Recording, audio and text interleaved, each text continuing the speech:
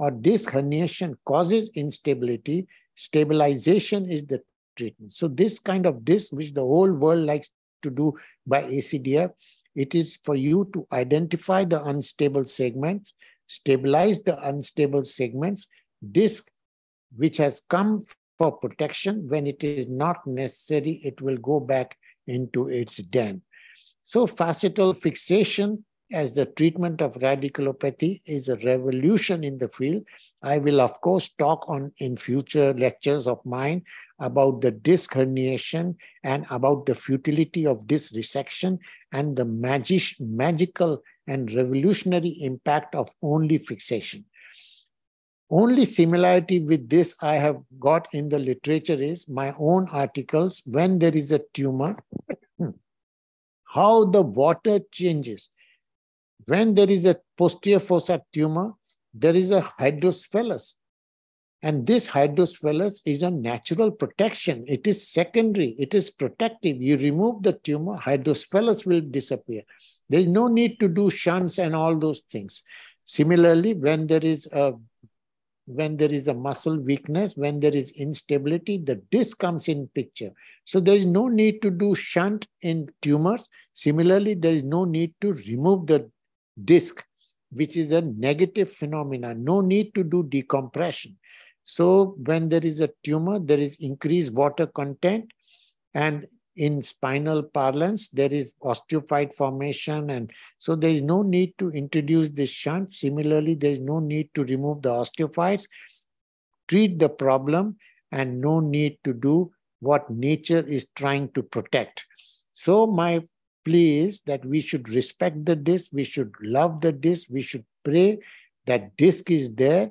Disc can never go wrong. Disc can never be a pathology. Osteophytes cannot go wrong. Soft tissues cannot go wrong. Ligamentum flavum can never go wrong. Posterior longitudinal ligament can never go wrong. So this will be the subject of my series, Revolution in Spine Surgery. And I hope I give some beautiful messages on the power of my papers and on the power of my patient treatment. So thank you very much, my dear friends. I hope I've been able to give some different kind of message, and I hope you will try to think more about these things. Thank you very much. Harshad. Atul, it was wonderful indeed, enlightening. Your knowledge about the birds and embryogenesis of human is amazing. I never knew your multifaceted personality. You know more than neurosurgery. Thank you. Thank Wonderful. You very much. And you have given a lot of insight about the disc today and how the disc develops and how the development of the vertebra occurs and how the skull comes up and how the brain comes up. And you are a thinker. You are thinking all the time that the disc is not a problem. Problem is a muscle. Because and you've given all analogy, why it happens and how it happens. Wonderful. I must admire that. And I'm sure everybody will appreciate as the time goes on. And today's lecture is superb. I'm very impressed with your philosophy of how the vertebra works and how the disc works. Wonderful thought process. Yes, wonderful. Thank you. Thank you. Lucky Tripathi is on the screen. Let us see what Lucky has to say. Well, Atul, I've heard this talk from you so many times. Every time I hear, I learn something new, and that is the beauty of your thinking process. And to say such a thing in front of a world audience that is so different and opposite to what we think, needs a lot of study, understanding, research, and your own practice.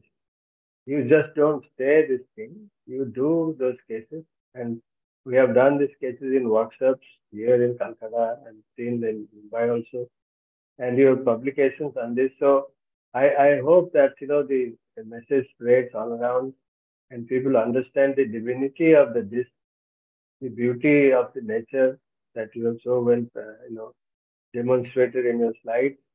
and you do what you believe. You just don't say and let others do. You do what you believe, and I think I've been listening to you over the years, and I'm sure at some point of time people slowly and slowly will adopt this, and God knows in future the discectomies will be completely out of fashion, and stability and succession will be in vogue.